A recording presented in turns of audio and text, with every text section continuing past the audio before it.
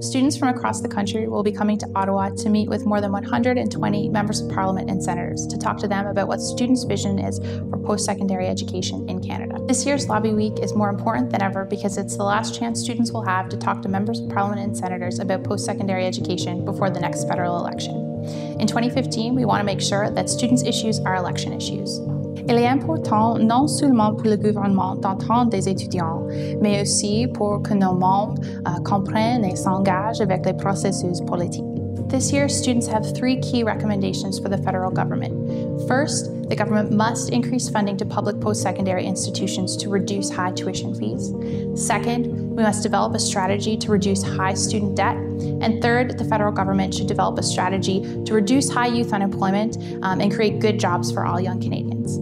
Lobby Week isn't our only opportunity to make student issues election issues. You can join the campaign. Visit itsnosecret.ca.